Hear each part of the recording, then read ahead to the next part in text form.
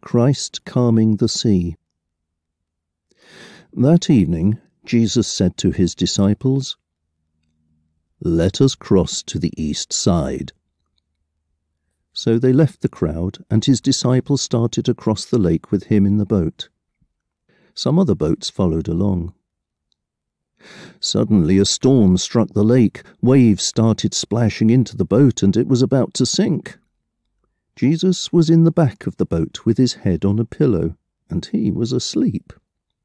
His disciples woke him and said, "Teacher, don't you care that we're about to drown?" Jesus got up and ordered the winds and waves to be quiet. The wind stopped, and everything was calm. Jesus asked his disciples, "Why were you afraid?